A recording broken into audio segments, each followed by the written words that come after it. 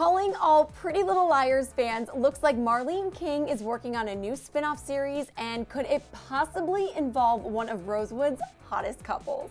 Where are my Emison fans at? Could we possibly get more Emison with a new PLL spin-off?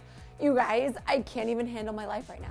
All right, PLL Army, I'm gonna give you all the scoop right now. Marlene King, the executive producer of Pretty Little Liars, confirmed on Twitter that she is indeed working on another series called The Perfectionists, written by the one and only Sarah Shepard. Yes, the same woman who wrote the PLL book series.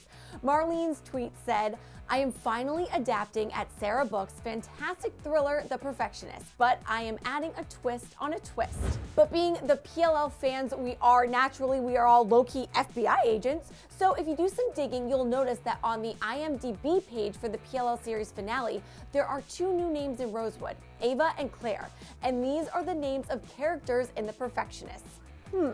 So, could the finale episode of PLL be a possible intro to this new show? Naturally, as soon as Marlene announced the new show and the part about a twist on a twist, fan theories began swirling the internet, and yes, it was all about Emison, aka Emily and Alison, aka one of the hottest PLL couples. One fan tweeted, "Marlene, please say that Emison will be in The Perfectionist and will have many, many, many beautiful scenes," at Marlene King. Y'all, I have no chill right now. We know Marlene King listens to us fans, so if you want more Emison after PLL is over, it could very well happen.